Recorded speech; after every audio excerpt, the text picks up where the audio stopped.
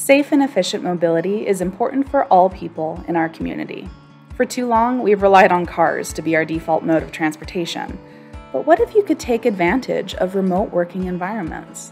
What if we enjoyed time with friends on our commute, and that meant less vehicles on Highway 14? The district is looking at how we move and investing in active transportation corridors so that we can safely walk, ride, and roll around town. By rethinking how we move and embracing more sustainable modes of transportation, we can enhance our quality of life.